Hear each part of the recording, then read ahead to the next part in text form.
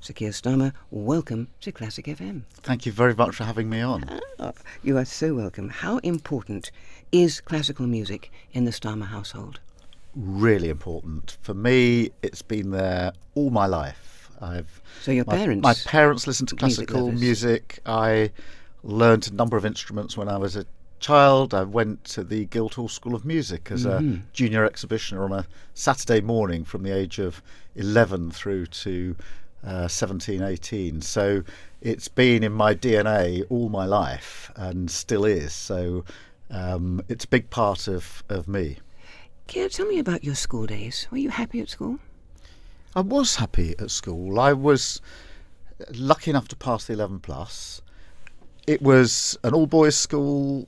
It was enjoyable, formative for me, gave me a great platform going forward. Played rugby, not football. I didn't approve of that because football's always been my sport. But that was a great foundation for me to go forward. Tell me about the influence of music teachers at your school. I had brilliant music teachers at school, but they're outside school as well. And then, aged 11, went to the Guildhall School of Music up in London. So I used to get on the train at her screen in Surrey and go all the way up to London. This was a big deal for a boy from the sort of rural village of her screen, and walked into the Guildhall School of Music. This was an amazing thing for me. I had got there by practicing hard every morning, much to the irritation, I'm sure, of our neighbours.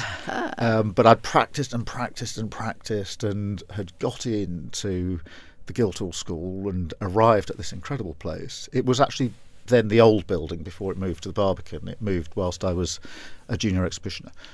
And I stumbled into this world of brilliant musicians. I mean, I knew when I walked in the door for the very first time that I'd got there through practicing, and here were people who were just so talented, of my own age, older, and then those that were teaching me. It was incredible.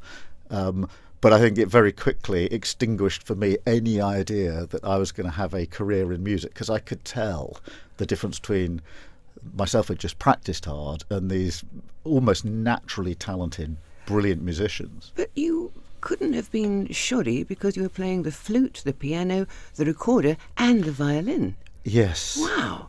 There was a lot of instruments, and different instruments obviously, and enjoyed all of them. But there is a world of difference in music between those like me who just did the hard yards, and then the brilliant people who can improvise, who can do incredible things that I couldn't do. But it taught me more than music. It obviously introduced me to music even at a greater depth, different types of music. But it also, and this is why I feel so passionately that it needs to be part of our curriculum, it gave me skills for life. So if I was playing in a quartet, you've got to know how to work as a team. You've got to be able to look up, recognise when is the right time to come in, and take guidance if you're in an orchestra from the conductor intensely, obviously, and to communicate. And so I've always felt that music is a thing to be enjoyed, fantastic, either playing or listening, but also it teaches you life skills which are there for whatever job you might want to go into. And that's why I passionately believe we need it back in our schools. Yes. One of the worst things I think that happened was the sort of, if you like, the degrading of art, creative arts, music in our school curriculum in state schools. I want to see that turned around so that it's a subject that is counted again, and then I think that will mean there's much more flourishing of creative subjects, including music, because I think it's such an incredible experience for young people, but also it's part of what will ensure that they have the skills they need as they go into whatever they want to do in life.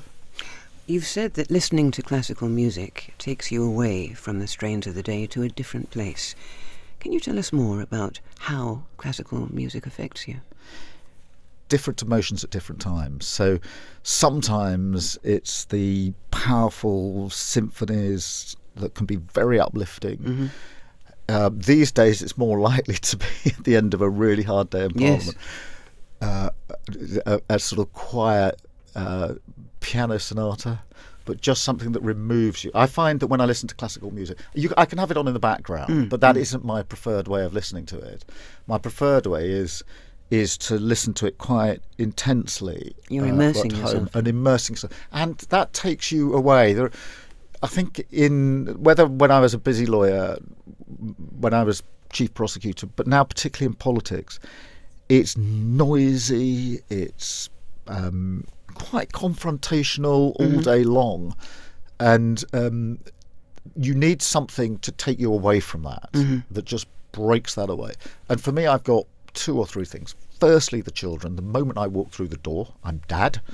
I'm not the leader of the Labour Party, leader of His Majesty's opposition. I'm dad, and they are incredible, and they make sure that I'm absolutely brought down to earth as the moment I walk in. Second thing is football. I play football every week. I watch Arsenal. I'm a season ticket holder. And again, for me, we walk on the football pitch, But do you have a kick about yourself? We kick about ourselves, yeah. Yay. We play every Sunday. But the moment I walk on, it's nobody.